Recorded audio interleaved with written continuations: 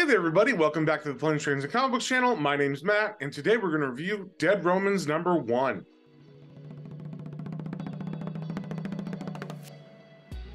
But before we get into that, if you guys wouldn't mind sharing, subscribing, commenting, it really helps me out and lets me know what you guys want to see more of. So with that being said, let's get straight into it. All right, we got the cover here for Dead Romans #1.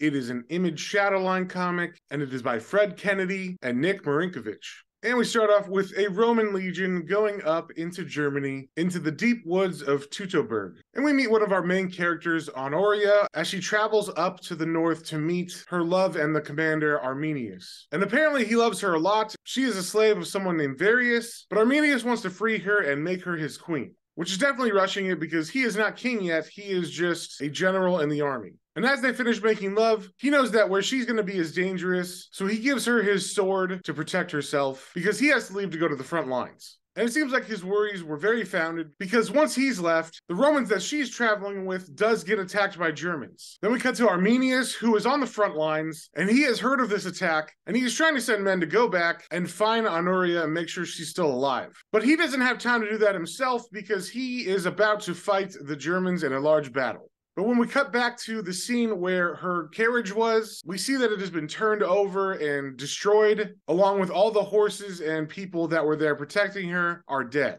And that's where I'm going to stop it. I don't want to spoil anything else. So this was just a random pickup for me. I thought it sounded pretty cool. It definitely has the vibe of the movie The Gladiator to it. So if you like Roman history, this is kind of a cool book. I will say the first couple pages of this book confused me a little bit because we start off with Arminius and Honoria, and we don't really have any context for them or their relationship. It just seemed like we needed to know as the reader that they are in love, and Arminius is kind of a good guy because he's trying to free her from slavery, and also that he has ambitions to become king one day. So it felt like we were kind of rushed at the beginning where the scene didn't really build up. It just threw us into the middle of this conversation with Honoria and Arminius, and I wasn't exactly sure when or where that was taking place because they would cut back and forth between him on the front lines and her in the carriage. So I was kind of confused as to when they were making love as opposed to him being on the front lines, and then when did she get attacked? It was all a little bit muddy for me. But once we got outside of that carriage and her being attacked, the comic started to make a lot more sense.